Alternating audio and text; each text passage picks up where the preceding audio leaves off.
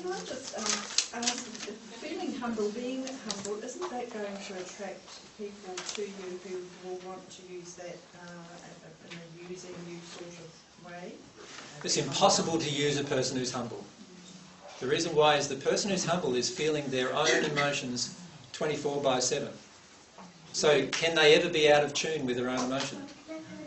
No, but you can be, sort of go for the ride. You can be your humble self, but and not realise what the other people are doing.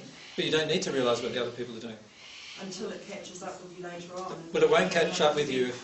Take you for a ride or something. No, but that would never happen if you were humble in the first place.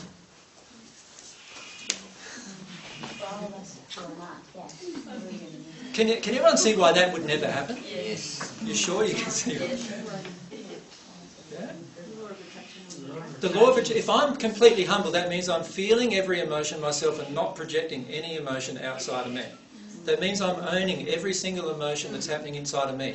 So the law of attraction will very, very rapidly change, will it not? Will I ever attract a person, if I'm humble, will I ever attract being used? It's impossible.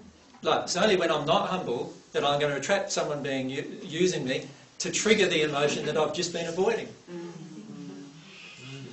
Does that, you follow that? Everything that goes on in your life, you will either avoid and need the law of attraction to expose it, or you will deal with it then and there and you will not attract it anymore. Right? The truth is that all of you, like I'm giving of my time and you're giving of your time here today, right?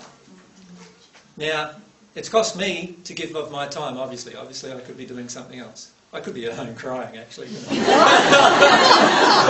what I feel like doing. Humble of you.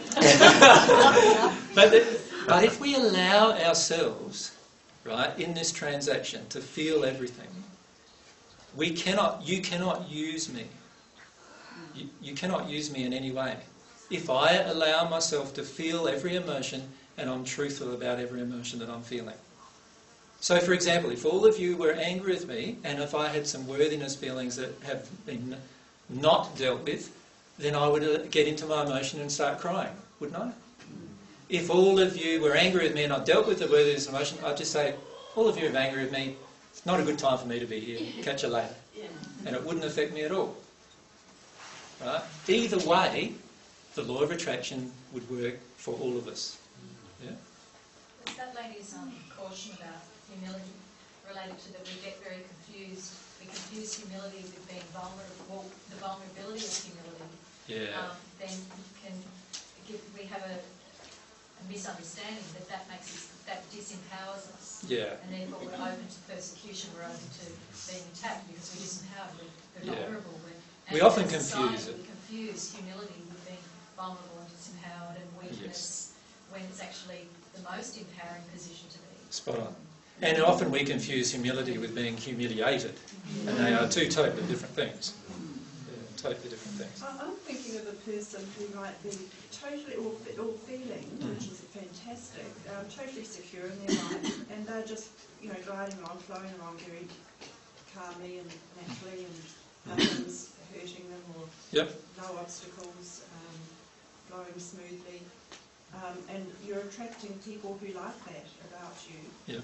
But they're needing a calm person around them. Yep. But they're totally not. Yeah, but if that person, the original person, is attracting these needy people, then there's something within that person that still needs to be cleared. And I can, I know exactly what it would be as well. Which is? What do you think it might be?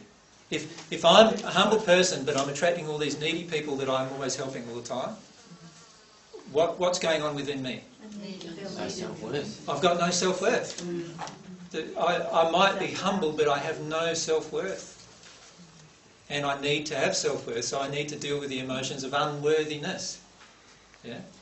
That's the only reason why that would work, how that would work. Because I have unworthiness emotions inside of myself to deal with. But if you've been sort of successful in what you're doing in your life, but you're happy with the way things I was a multi-millionaire, I was successful.